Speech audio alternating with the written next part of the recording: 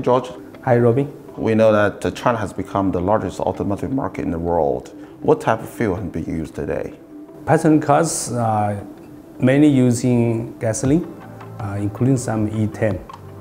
For commercial vehicle, mostly using diesel. Small percent are using biodiesel and CNG. We know that the fuel qualities varies a lot across China in the past. Is that still the case? It's still the case. As you know, Beijing is a big city and its action has always moved faster than others. But the situation has improved, which is because of the China refinery quality has improved a lot. Most of the fuel in China nowadays isn't additized. Is that going to change? We have seen the changing.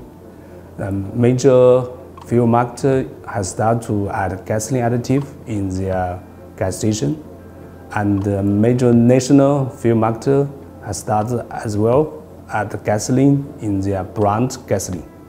And we also see several independent gas stations have followed up and start to promote brand gasoline as well. How do you expect the future market change with the introduction of China 6? China 6 is not just the emission regulation, but also the fuel regulation as well. China government is planning to control the sulfur content of both gasoline and diesel less than 10 ppm. For gasoline, it will strictly control the olefin content and aromatics content. Meanwhile, China government is planning to add the detergency into the China 6 fuel.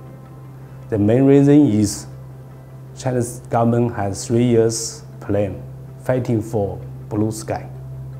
You know, the detergent additive can keep the engine clean. The clean engine can have lower emission and good fuel economy, so it can protect the blue sky.